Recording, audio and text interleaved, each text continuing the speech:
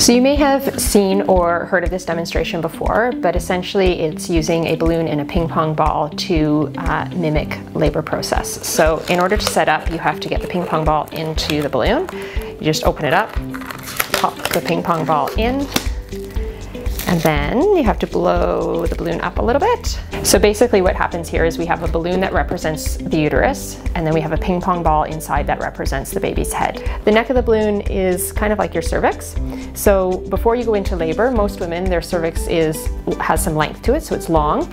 And then here it kind of looks like it's open. Most women it would actually be closed. So it's kind of like tight like a drum, so long and closed.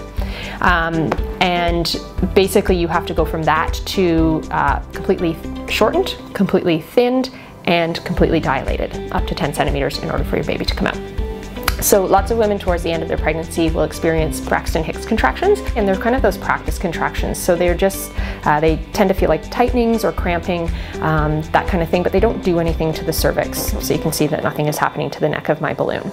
They can be slightly uncomfortable, but they don't tend to be painful. Sometimes they just feel like tightenings, but that's basically your uterus, that big muscle practicing before the time comes to have a baby. When you actually go into labor, your contractions happen at the top of your uterus. So those big squeezy contractions that are painful, and it pushes down that baby's head onto the top of the cervix. And what they do, those contractions at the top of your uterus, is they pull the muscle, so the bottom of your uterus and your cervix, they kind of pull those fibers up and out.